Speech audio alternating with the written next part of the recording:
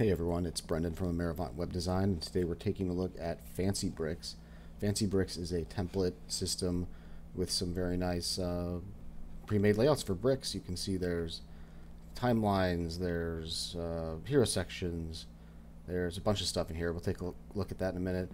Now it looks like the lifetime deal is going away, and tomorrow is April 1st. I don't know. Hopefully that's a April Fool's joke. But in any case, check it out.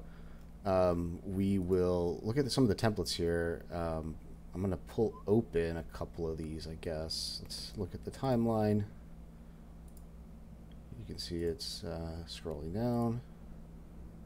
Pretty cool. No plugin required. This you can download these sections, or like what I'm doing is using remote templates.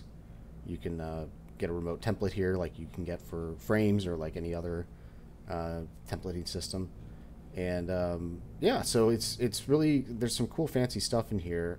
I don't know, let's click on another one of these. These are, got some cool zoom effects.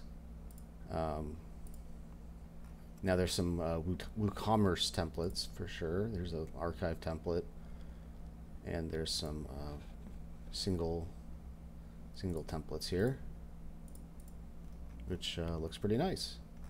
So I wanted to show those. Here's another one.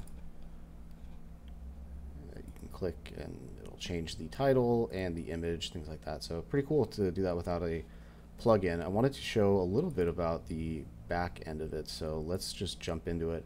Now remember, I have my remote template set up. You can see I have access to all of these. So let's just pick the carousel here.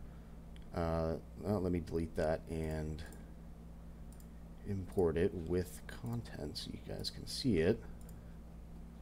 Okay, so it's just like that. It's in. Let's look at the structure here. So you can see there is some CSS on here. These define the slides for the phone cards that go back and forth. And I think the really nice thing about this structure actually is that you can come and kind of learn. If you don't know that much about bricks, you can kind of come in here and figure out, oh, this is okay. For instance, here's the phone. Right, the phone is a it's a div itself, and it has two divs in it. One for the part where your ear goes, and one for the little button at the bottom. And they're just little divs that you can come in and you kind of see. Okay, they're certain wide, they're absolute, so they're kind of positioned here. So you can kind of learn a little bit more about how to structure cool elements within your web pages. So I like that. You'll notice there are some ID level stylings on these. For instance, these are arrows with a hover effect, so we can open our pseudo elements, see there's one active, hover, and there's the color. So for instance, if you want to use your ACSS brand color, you can do that. And let's check the responsive. Yep, that looks pretty sleek. But if you wanted to come in here and adjust one of these things to the div itself, you could, I don't know, make it less tall. Just do 10 pixels by 15 pixels or something. So then you just made your div a little smaller. You can tell it's yeah, it's a little smaller on the phone now. So it's pretty cool. Then you can come in here, you can see the structure.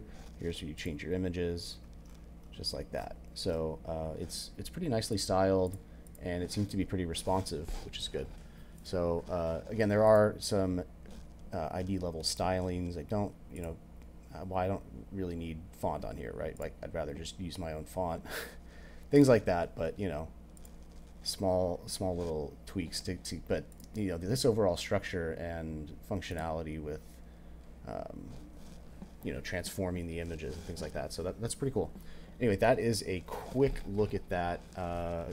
Yeah, I just wanted to show one of these really quick.